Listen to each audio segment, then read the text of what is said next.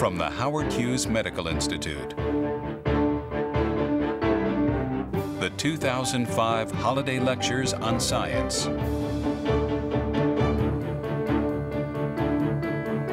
This year's lectures, Evolution, Constant Change, and Common Threads, will be given by Dr. Sean B. Carroll, Howard Hughes Medical Institute investigator at the University of Wisconsin-Madison, and Dr. David M. Kingsley, Howard Hughes Medical Institute investigator at Stanford University School of Medicine.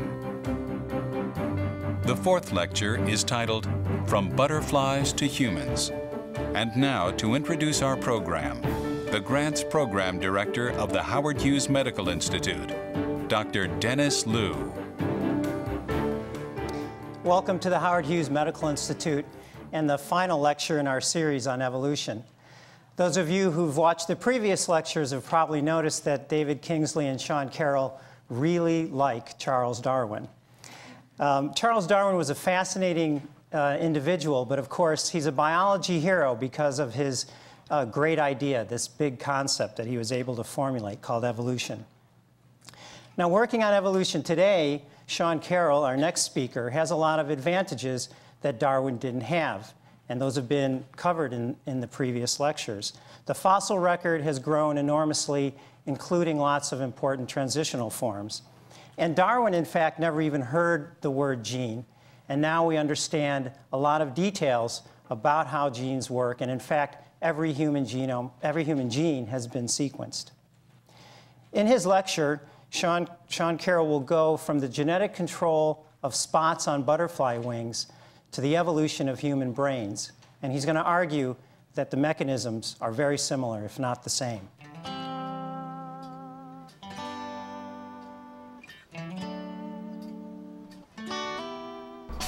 Best things about my job are I have never, ever been ambivalent about anything that I've done. I work with the most talented and passionate people you can find. I meet incredibly interesting people from around the world that do all sorts of things that I could never have imagined, but they're available there to teach you, show you, take you out into the field, tell you what drives them. So it's a very intense, continuously mind-expanding experience. I think the most unexpected things that have happened in my laboratory have been, there have been moments of eureka, even reflected by some of these images, where you step up to the microscope, you don't really have a notion of what you're going to see, but when you look through the microscope, that flash of data instantly changes what you were thinking and simplifies, clarifies all the muck that was running around your brain. I think the ingredients to being a good scientist, part of them are intellectual and part are probably emotional or psychological. On the emotional psychological side, you have to be patient. Most things we do don't work. Most things we test, most experiments, it's not that they fail out of stupidity, but they don't reveal what we hope for them to reveal. It's a long-term process. So this is definitely a marathon. You need more the mentality of a marathoner than a sprinter here. I think intellectually it takes tremendous curiosity. The rewards in being a scientist come from having your mind open to new ideas, constantly being curious, not looking for preset answers, sort of being prepared for the unexpected. Well, I would just ask any student why they want to pursue a career in science, and if that's because they love it, it's because they can't imagine doing something else. That's a good enough answer for me. And so all they really need to do is just to get exposed to as broad a menu as possible and find out what things on that menu really hit them harder than others. See what that stirs up, and eventually just follow your gut to whatever area seems to drive you the most.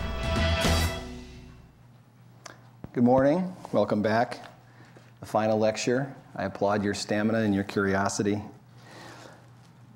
One of the common threads running through David's and my lectures are a connection of 21st century science to 19th century science, zigzagging through a bit of the 20th century. In the 19th century, it was an extraordinary period of scientific exploration and discovery. A lot of mind-opening discoveries, a lot of mind-opening works, such as Darwin's. But what we're looking for here in the 21st century are deeper explanations, deeper understanding, and still sometimes some new revelations, things that we couldn't have imagined before. Not all great discoveries of the 19th century were Darwin's or Darwin's alone, but his theory provided the essential framework. In the context of his theory, new discoveries could be understood.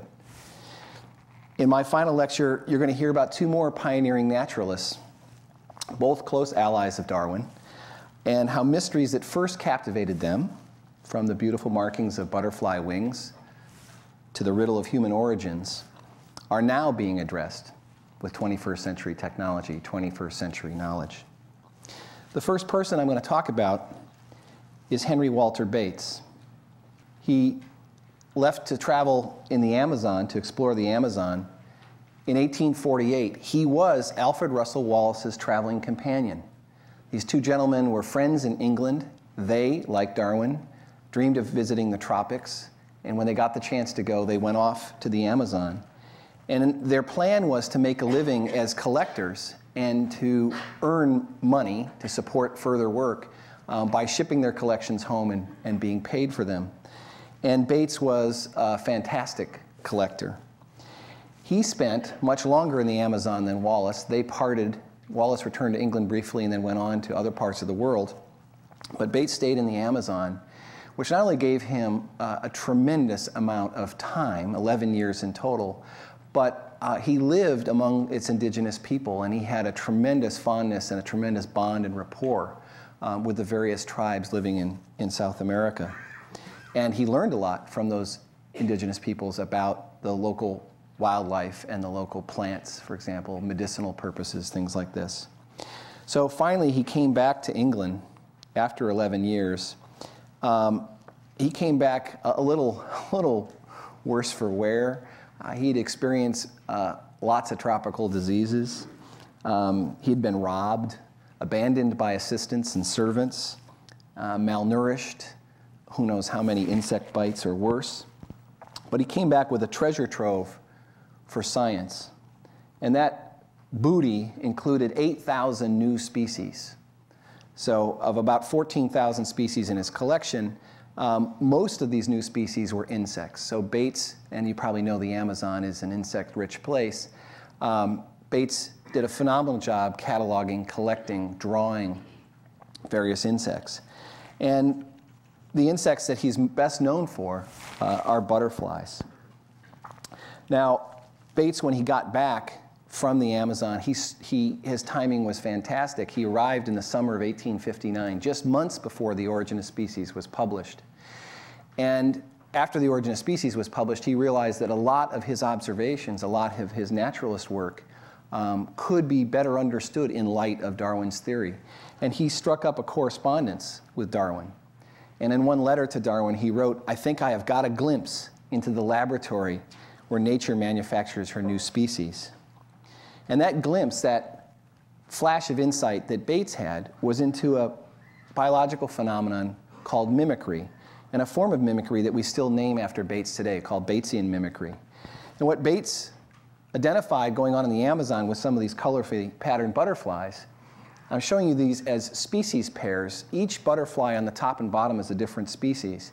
And one of the pair is an unpalatable form, something that manufactures or contains in its body some alkaloid substances that are distasteful to birds, and birds will spit them out when they sample them.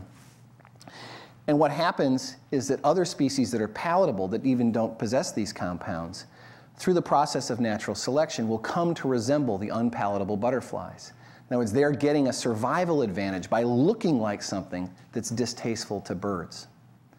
And he saw this repeatedly in various groups of butterflies. So this form of mimicry, when Bates explained it to Darwin, Darwin was absolutely delighted. He thought that Bates's paper on mimicry was one of the most remarkable papers he had ever read. And as Darwin's work unfolded in later years, he would incorporate this additional work from naturalists into the whole fabric of evolution that he was describing. Now, Bates wrote just one book called The Naturalist on the River Amazons. It's still widely available today. You can find it in paperback form. And I encourage you to read books by these 19th century naturalists because they describe a world being sort of discovered, at least by educated Western individuals for the first time. They also describe a world that sadly is not the same as it was 150 years ago. I'll have a little more to say about that later. Bates was also a little bit of a poet. He was a great artist. And just as with Darwin, and I think somewhat influenced directly by his correspondence with Darwin, there are various passages in The Naturalist on the River Amazons that sort of wax poetic about evolution. And here's one. Bates talks about how on these expanded membranes, speaking of butterfly wings, nature writes as on a tablet the story of the modifications of species. So I want to focus on, in the first part of my talk, is that story. How are species modified? What can we learn? And we will, in fact, talk about the markings on butterflies. But I don't want you to go away thinking at all that this is just about butterflies. Just as with the stickleback work that David's described, what we can learn from individual species like butterflies or fruit flies, as you'll see, offers general insights into the making of the whole kingdom, the sorts of mechanisms that are at work everywhere. And what scientists try to do is find the best models, the most tractable models that will give us these first principles. So we're going to focus on the question of how new patterns and how new features arise. And it's a little bit different than, for example, the hind fin reduction in sticklebacks. We're going to really ask not how something goes away, but how something new evolves. Now, wings have been an evolutionary tablet throughout the insects, not just butterflies, not just moths, not just beetles, if you're familiar with things like ladybugs, but even in the more humdrum fruit fly world, wings have acquired all sorts of markings in the course of the evolution of these species. So you're probably most familiar with fruit flies, these annoying little nearly invisible things around your bananas in the morning, or maybe you've had a chance to handle them in the laboratory, and if you did, probably the species you handled was not too colorfully marked. But throughout this group of flies, there's some fantastic markings, albeit in black and white. They have not discovered the color palette that butterflies have discovered. But they're nonetheless a great example of how new patterns arise continuously in evolution. So today I'm going to look at some simple patterns on insect wings. I'm going to look at spots and frame a simple question. How and why did fruit flies and butterflies get their spots? And we're going to look at a simple black spot that occurs on certain fruit fly wings and some beautiful concentric rings, colored rings of spots that occur on butterfly wings, and get insights into how these new patterns have evolved and what that teaches us in general about innovation in the course of evolution. Let's look at a couple fruit fly species. These are two fairly closely related species.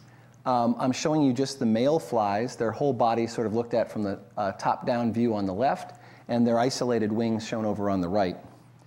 Well, the obvious difference between these two species is that one has spotted wings and the other doesn't. In fact, you'd be pretty hard-pressed if you could examine the rest of the body of these flies to find almost any other difference. So there's this very pronounced difference. And these are the males of the species, and only the males of the species, and the bottom species here called Drosophila biarmipes, only the males have these wing spots. So before I get at the how, let's get at the why, and that's shown in the next short video. Look at the top of the fly with the spots, and that's a little dance that he does in front of the female while he's pursuing her in courtship. So species that have these spots at the edges of their wings engage in this courtship display. Now, courtship display is really directly connected, of course, to the process of mating and passing genes on to the next generation. So courtship display is a form of what's called sexual selection, a term coined and described by Darwin at length in his 1871 book, Descent of Man. So again, not just coral reefs, not just descent with modification, not just natural selection, sexual selection as well. And because sexual selection is operating at that moment of mating, or leading up to mating, it's one of the most powerful forms of selection that goes on within species. Pigmented wings have evolved many times, and this is just the isolated wing of another Drosophila species called Drosophila tristis. And we'll see in the next video that the idea is the same in terms of a courtship dance, it's just the steps are a little bit different. So if you see this male at the bottom is extending his pigmented wing, sort of in a matador sort of approach, sticking out its left wing. She seems to be paying attention.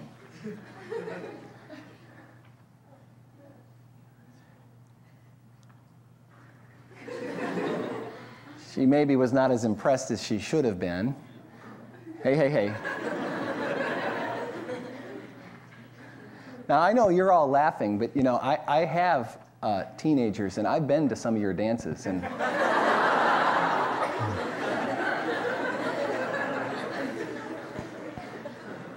okay. So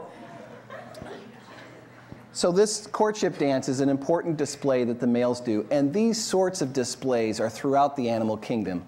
Usually the male displaying for the females, sometimes comical, sometimes pathetic, and often unsuccessful. So how did these spots evolve? And the simple message is something very closely related to what David's been saying. The simple message is it through the new use of a toolkit gene that these spots arise. So if you look at the left-hand side, these are 3 different Drosophila species. The one in the center is the one you've been looking at that has these spotted wings on the males. And on the right, we're looking at the developing wings inside the pupal case of these flies using special techniques that allow us to see where a toolkit gene is being used. Not the blue stain that David showed you, but in this case, the white pattern that you can see pointed out here with the arrow. That reveals where a particular toolkit gene is being used, and you can see it's being used exclusively in this species at very high levels in this part of the wing that's going to become intensely pigmented. Think of this toolkit gene as a paintbrush. And what this means is that there are genetic instructions in this species that instruct this paintbrush to be used in a part of the body that is not being used in other species. That's the novelty. That's the key change between these species, the spotted and the unspotted species. Now let me just go to the colorful version of the same story. This is an East African species of butterfly. Now the spots in this species are being used for a different reason. These spots are not being used to attract mates or to impress mates. These concentric rings of pigmentation are out towards the edge of the wing, true. But what they're doing is they're drawing the attention of predators, in this case, birds, away from the main body of the butterfly. The main body of the butterfly, of course, contains all its vital organs and its blood, and if that was to be damaged, it would probably be lethal. But the butterfly can tolerate attacks out at the edge of the wing, and this is an East African butterfly photographed in the wild here that has suffered an attack from a bird, and what you can see is a bird can take a pizza slice out of the wing, but the butterfly can continue to fly and all its vital organs are protected. So this is really sort of a decoy bullseye. These false eye spots are to distract predators' attention away from the main body out towards the edge. So this is an adaptation for survival, not an adaptation for mating. Nonetheless, it's real important to the selective advantage of these butterflies, the survival and reproduction of these butterflies. So what do we know about the making of these spots? Well, again, advances in developmental biology that have taught us about the sorts of genes involved in building body parts and in patterning those parts have given us a whole toolkit of genes that are used in all sorts of species, and we know about the use of some of these toolkit genes in the making of butterfly wing patterns. What I'm showing you here is on the right are isolated wings from 2 species, the monarch butterfly, which might be familiar to you in the upper right, and this East African butterfly on the lower right. And on the left, we're looking at wings that have been stained in a special way to reveal where a particular toolkit gene is being used in the caterpillar. A week before, those wing patterns would be visible to the naked eye. So this is an image you can only see in a special type of microscope to allow us to visualize where genes are being used. This toolkit gene in the monarch butterfly is being used in all of the cells towards the edge of the wing. And those white flecks of pigment you see at the end of the monarch wing, those are not eye spots. Those are just little flecks of white pigment. But in the East African butterfly, you can see there are 7 spots where this gene is being used that don't have a counterpart in the monarch butterfly. That's the novelty. That's the difference. And if you want to understand the relationship between those spots and the spots in the adult butterfly, you can see this in the next animation. Each of these spots is made up of about 200 cells. And I'll show you in the animation what those cells become. So keep an eye on those bright green spots. And over the course of about a week, those spots of cells are going to be at the dead center, what we'll call the pupil of these eye spots on the adult butterfly wing.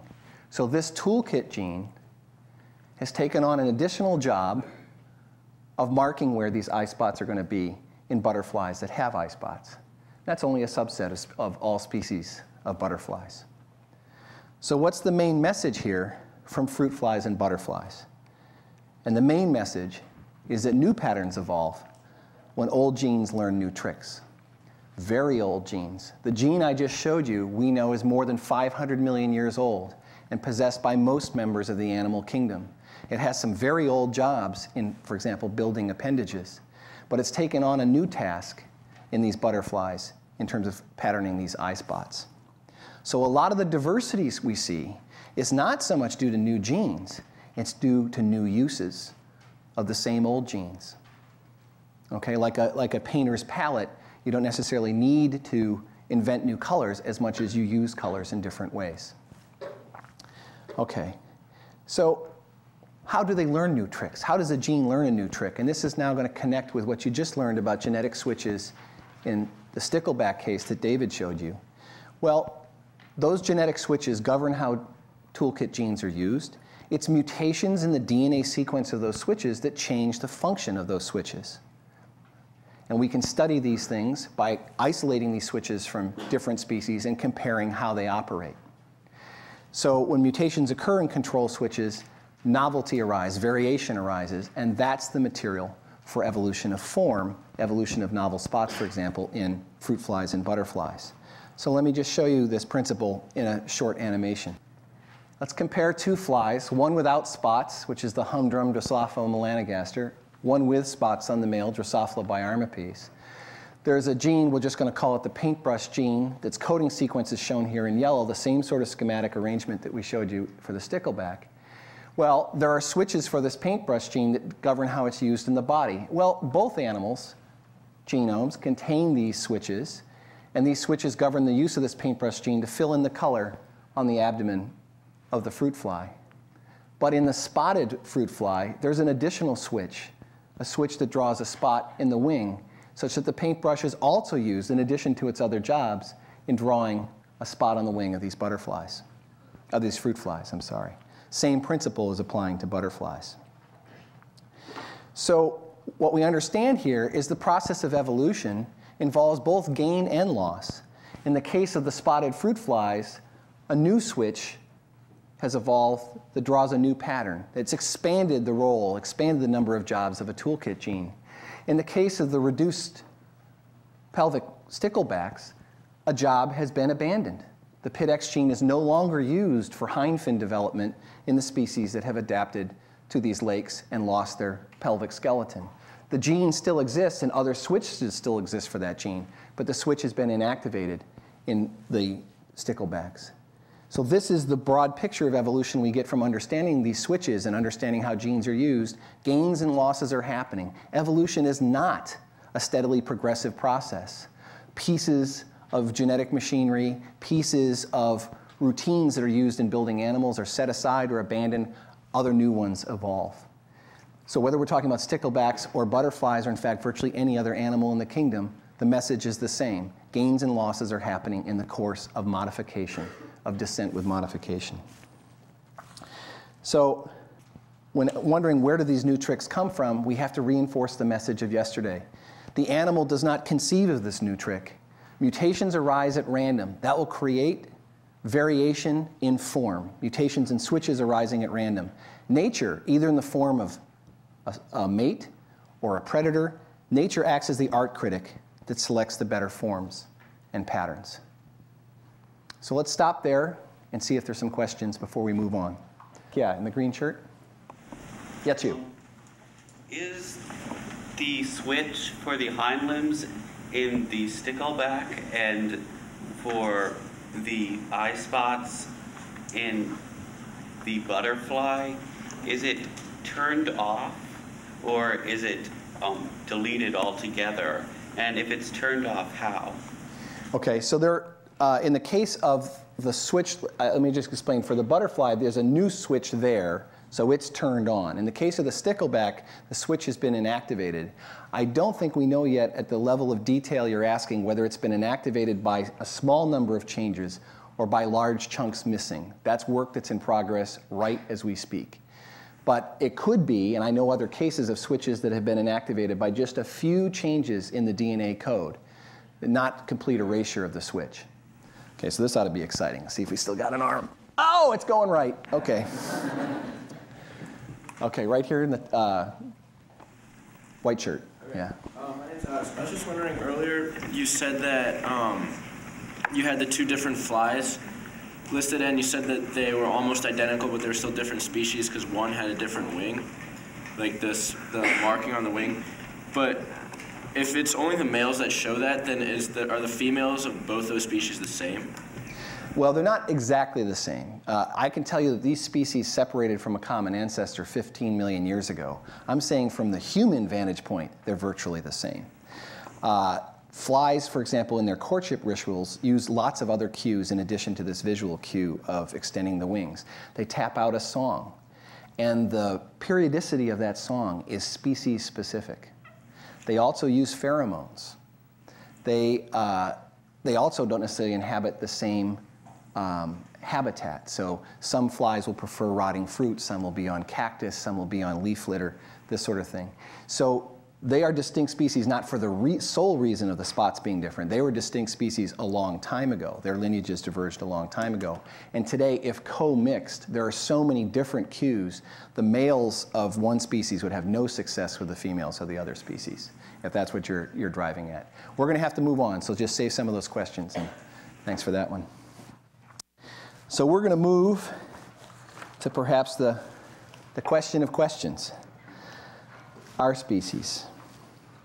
What does all this talk of sticklebacks and butterflies and fruit flies and the fossil record and all that, what does that have to do with us? And I think you can appreciate that culturally, this has been the thorny point. You may not know that Darwin really didn't deal with the question of human origins and the origin of species. He dodged it. He knew he had enough trouble coming.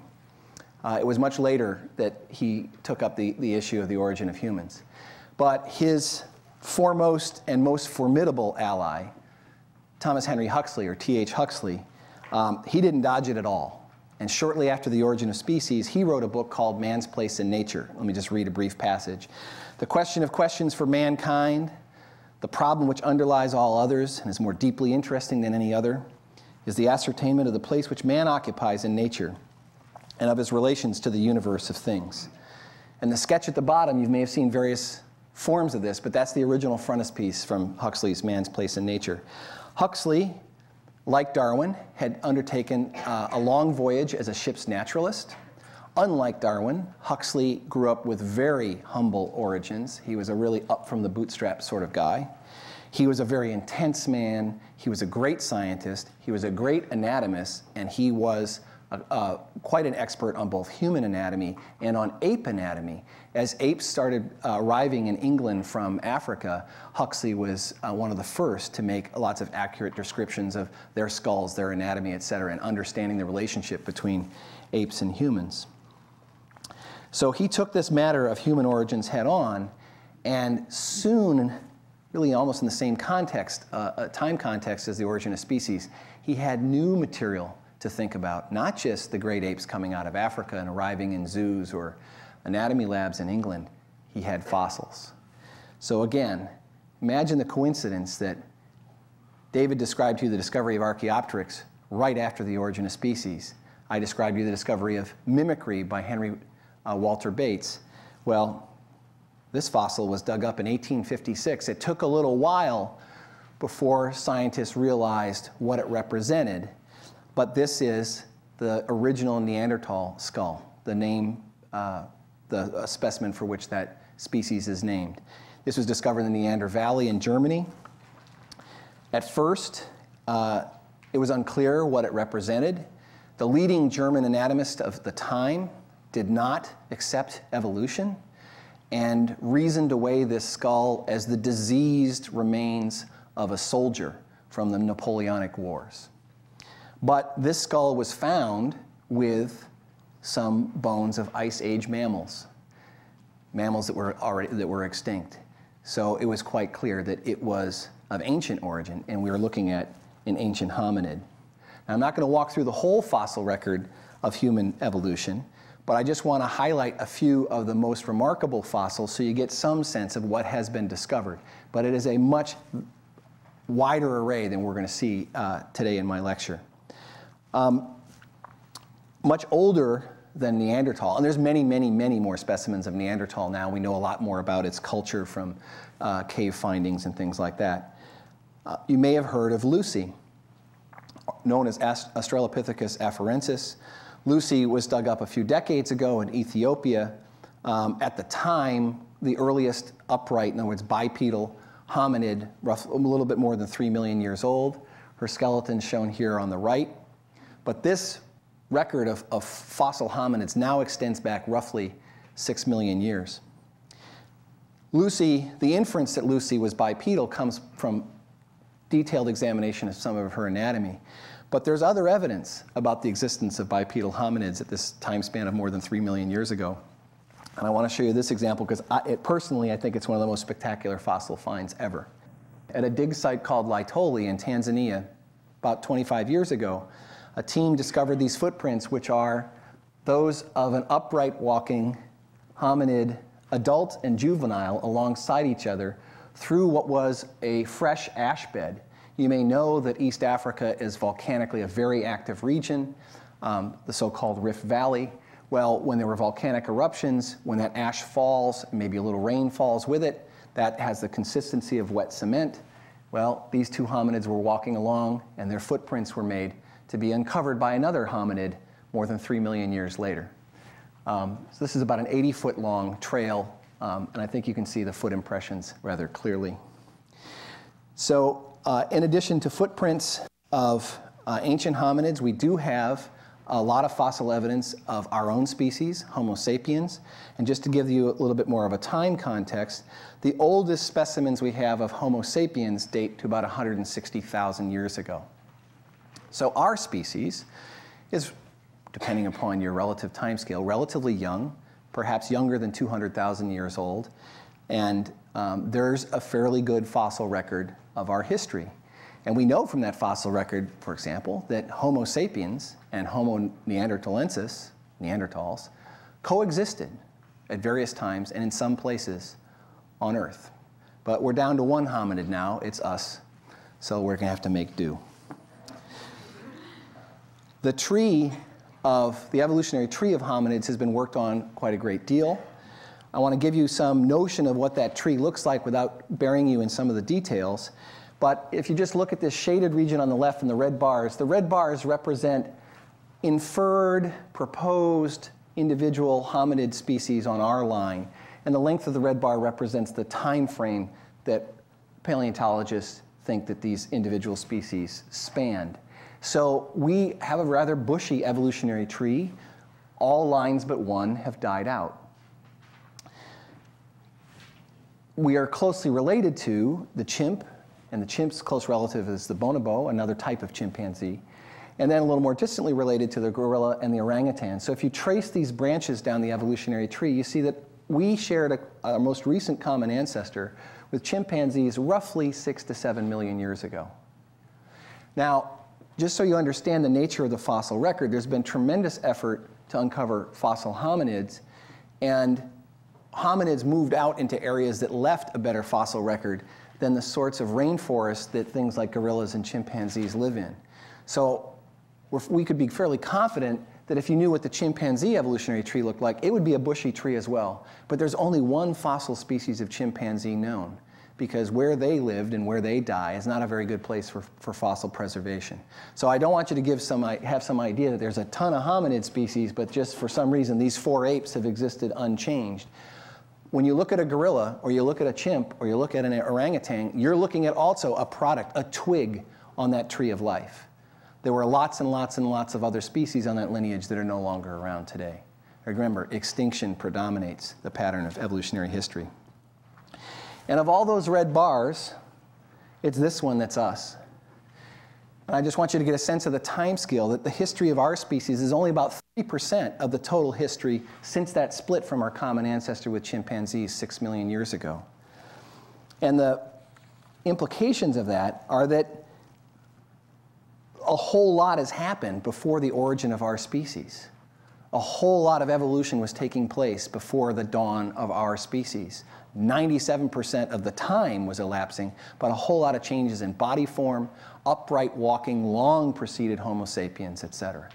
So the challenge to understand human origins better is to understand from the fossil record the order in which various characters appeared or disappeared, and to understand a little bit of the lifestyles of those species if possible, and then to sort of figure out what was going on, what makes us different from any other hominids, if anything, in the course of time.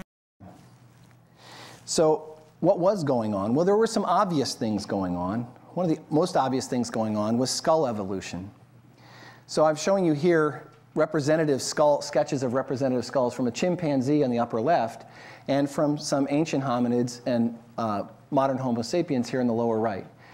And lots of changes were happening in the skull. If you pay attention in particular to the overall size of the skull, to the size of the skull apportioned to the brain case, to the jaw, etc. So Australopithecus africanus is a relative of this guy here. This is a cast of Australopithecus boisei.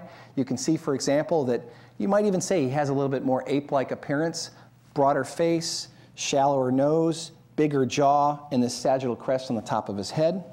This is Homo erectus, shown there on the lower right. Again, a younger species, but still a good hop, skip, and a jump away from Homo sapiens. A Neanderthal, Cro-Magnon. So there's been lots of changes in skull morphology, but those, of course, reflect some interesting changes going on inside that soup bowl, and that's with brain evolution. So whether it's just our own point of view or whether it's something that if there was another type of naturalist on the planet that wasn't human, whether they'd agree that this is the most dominant feature of human evolution, clearly brain size has been changing and been changing in some dramatic ways. But I'm showing you in this bar graph, if you look back to the brain sizes of hominids on our line of the tree, you can see that they have been ascending in size over evolutionary time, but we are talking about millions of years. You can see roughly from a little more than 2 million years ago to 1 million years ago, almost a twofold step up. That was probably one of the more dramatic phases of change in brain size. It also happens to be a time when the Earth's climate was changing quite a great deal. And there's a lot of theories that one of the driving forces, one of the selective forces here for the increase in brain size was hominids, unlike their ape cousins, being out on the savanna and coping with the dramatic climate changes, the droughts, the heavy rains, the migrations of animals, remembering where fruit was, remembering where foodstuffs were, more complex social behaviors, and you needed a bigger brain to handle all those sorts of activities. So coping with a more dynamic climate probably played an important role in expansion of the capacity of our brains. But just before you get a little too full of yourself, I will point out that Neanderthals had bigger brains than we do, and they're not around anymore. There are lots of other traits changing, and just as for the sticklebacks, if you remember David's list of all sorts of behavioral, morphological, and physiological traits that were changing, we know all sorts of things that distinguish us from other apes. Highlighting a few here, brain topology, all the folding of our large brain. We do have brains with a fairly different anatomy. Language, the evolution of speech and language, of course, a really important step in our biological and our cultural evolution. Reduced hair cover, a large relative brain size, as I already mentioned. Our skull is balanced upright on our vertebral column. Walking or upright walking is a pretty clever invention. And one thing it did, of course, is it freed these things up to do other things. Lots of other characters that have changed. So we can't just be thinking about brain size alone. In fact, if you're going to have brain size changing, some interesting things have to happen with our changes in lifestyle or changes in life history. Namely, the length of time that we develop in the womb is going to change. Pelvic size in females is going to change. Delivering big brain babies is quite a challenge. So we're born relatively immature and require a long period of maternal care for our development. So lots of other things are going on that are changing. Our diet is changing from more of pretty much a herbivore to more of an omnivore in later species. And you see these changes, for example, in teeth morphology. And teeth make great fossils, so we know a lot about the record of the evolution of our teeth. So if we try to understand human evolution at the level we're trying to understand sticklebacks and butterflies and fruit flies, what should we expect to find out? We should expect to find that what's true for those other species is true for humans. Some genes will have learned new tricks. Other genes will have abandoned former tasks. The challenge right now, and available right now, is how can we tell what has happened? Well, we've got some new tools to do that. And one important tool is we've got the complete genome of humans, and now, just this year, the complete genome of chimpanzees, our closest living relative. And that allows us to do some comparisons and some contrasts to say, okay, what's identical between ourselves and our ape relatives, and what's different? And what's the meaning of what is different? So let me give you a little bit of a snapshot of what we can tell so far by comparing our DNA with the DNA of chimpanzees.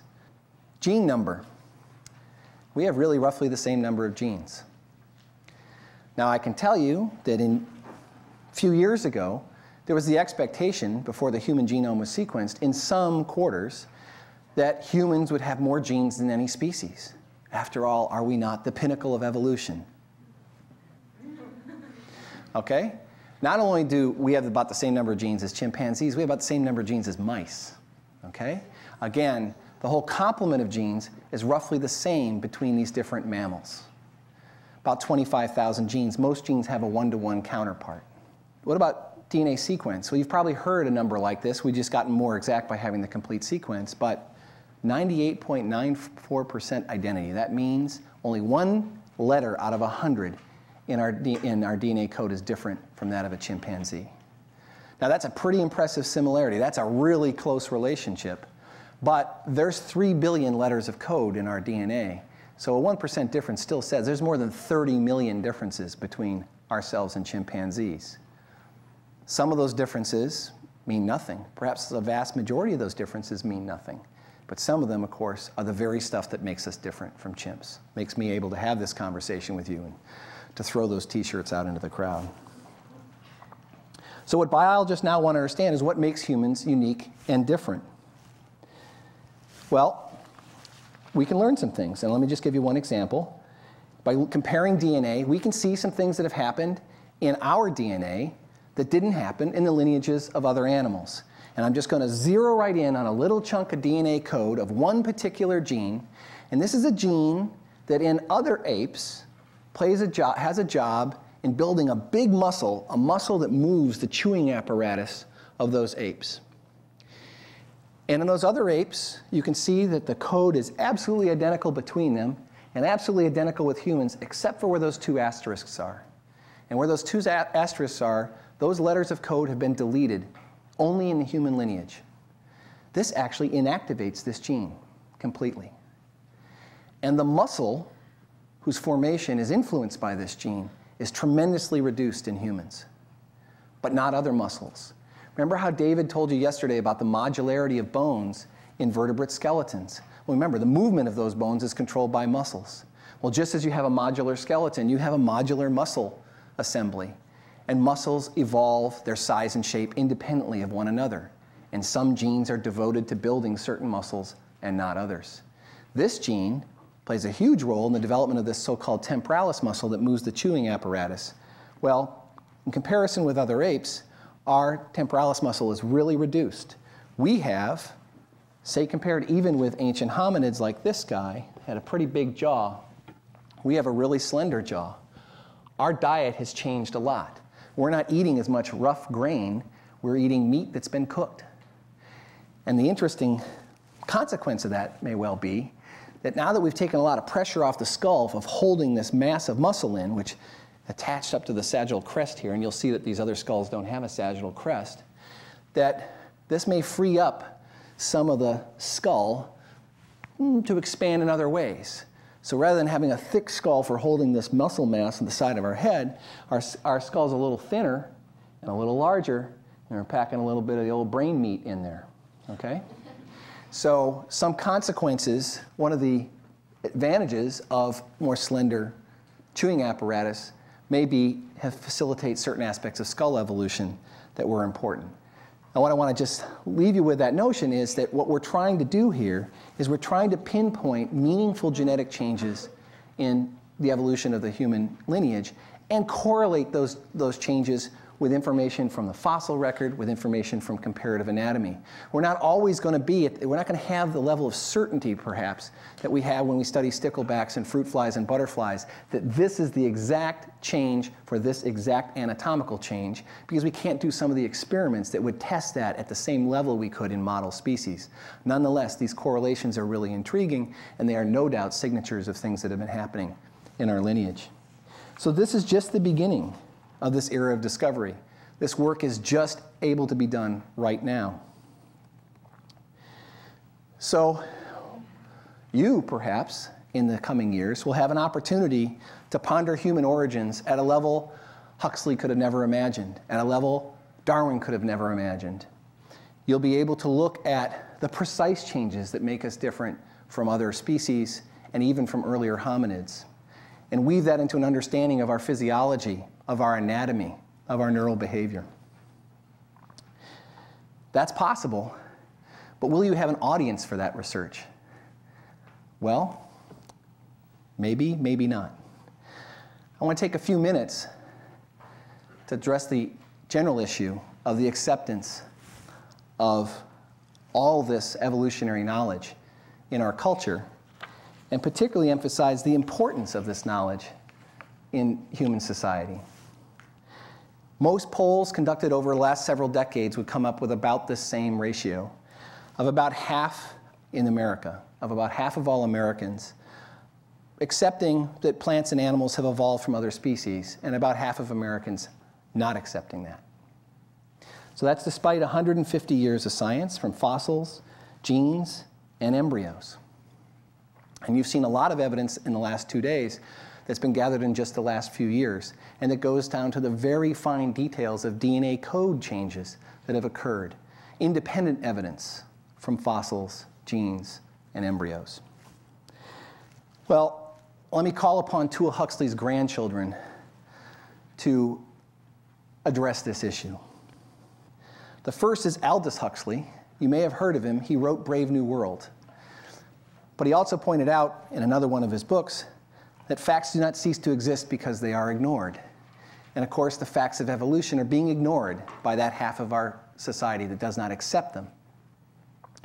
Now you might say, look, this is just a personal philosophical matter. This is just something, this is the sort of differences of opinion that we can live with, and we have to find some way to accept those differences. Don't accept that. This is the denial of evolution is about the denial of 200 years of scientific work. And it's not a merely philosophical matter. Aldous Huxley's brother, the Huxleys were kind of a gifted family, another writer points out, almost 5 decades ago, that it is as if man had been appointed managing director of the biggest business of all, the business of evolution. And whether he's conscious of what he's doing or not, he is in point of fact determining the future direction of evolution on this earth. That is his inescapable destiny. And the sooner he realizes it and starts believing it, the better for all concerned. Our destiny and the destiny of the living things on this planet are very much dependent upon choices that we make and our understanding of science. Let's look at some of the choices we made in the past. Those choices in the past have to tell us that the endless forms that Darwin wrote about are not endless. When commercial whaling started at the start of the 20th century, the original populations of whales were somewhere around these numbers shown in the left-hand column. 100,000 right whales, 240,000 humpback whales. Those populations have now been reduced somewhere between 80 to 97%. Even with the moratoriums on whaling, some of which were enacted as early as 1935.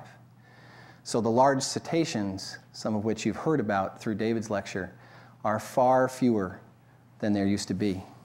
And you might say, okay, we don't depend on whale meat anymore, and there's whale watching, and maybe those guys are protected. But did we learn our lesson? No, we didn't learn our lesson. Let's look at the vanishing of large ocean fish. Cod, for example. Cod, which you may know, played a critical role in the ability of sailors to sail the open seas and explore new worlds and to settle those new worlds. Cod that were so numerous off the east coast of the United States that sea captains complained of being pestered by the fish. Well, in 1992, the originally enormous Grand Banks fishery off the Canadian coast collapsed. Collapsed completely. The cod populations were absolutely decimated. And we know that rapid evolution in those cod populations preceded their collapse. Rapid morphological evolution, rapid changes in their reproductive rates and at the age at which those fish reproduced. Fishing is a form of artificial selection. Fishing is a selective pressure on fish populations.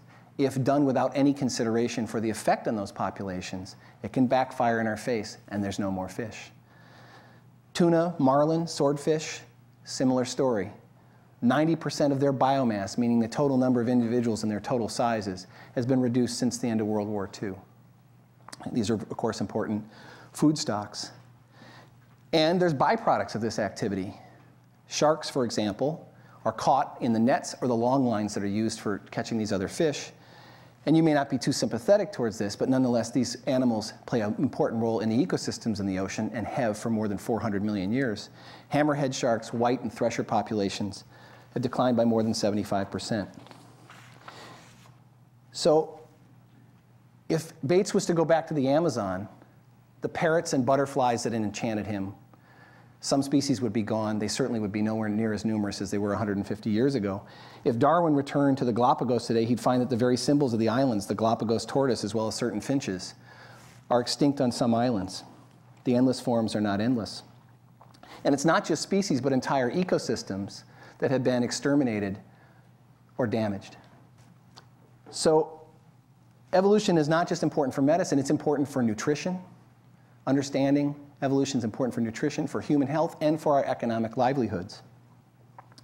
So I'm going to just close with one thought, and it's a thought that comes from a Nobel laureate a few decades ago, Sir Peter Medawar, who said, the alternative to thinking in evolutionary terms is not to think at all.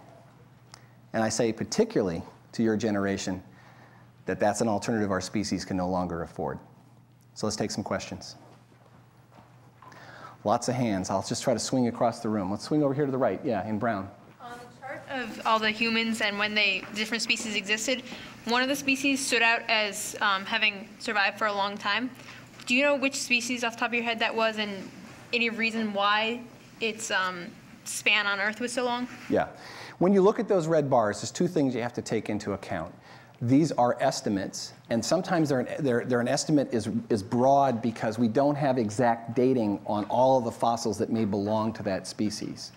The second may be just what you're inferring, is that the lifespan of that species or of subspecies that are so closely related to it that we can't distinguish them right now may have been fairly extensive. So Homo erectus, for example, seemed to have had a fairly long run.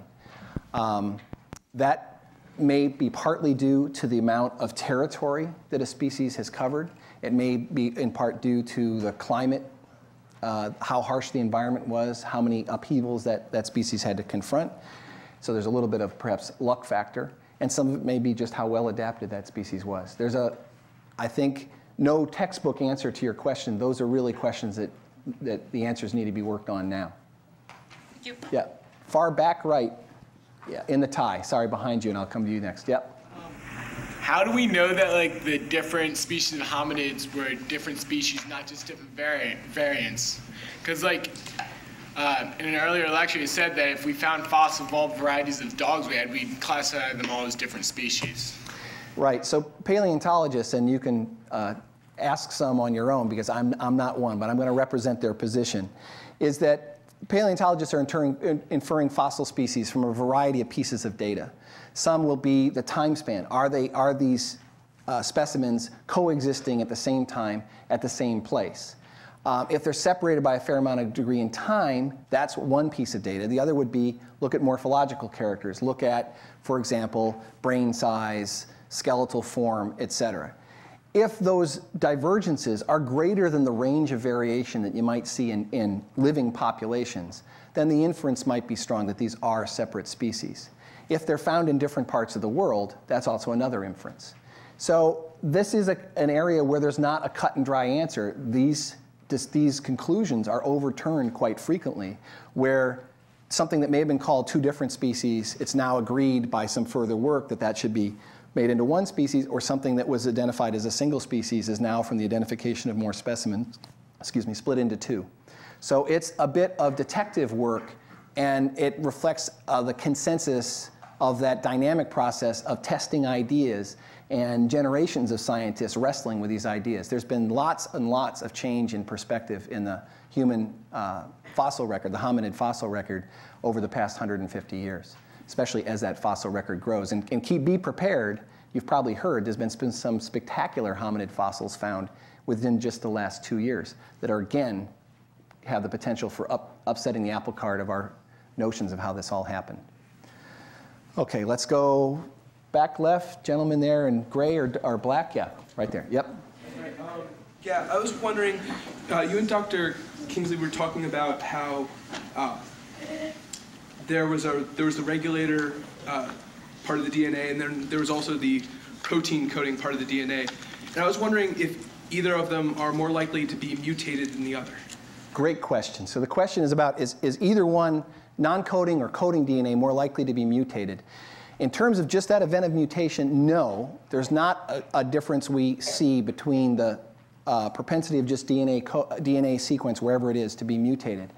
But in terms of which types of mutations are more acceptable, are more tolerable in the course of evolution, carry the smallest penalty with them, essentially the best ratio of advantage to disadvantage.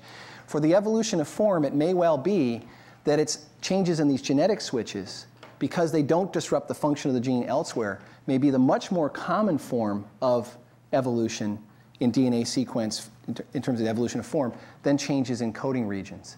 So that's not to say the mutation sites of mutation are different. It just says that what selection can use may be biased towards non-coding DNA in these cases. I'm going to wrap up there. Thank you very much.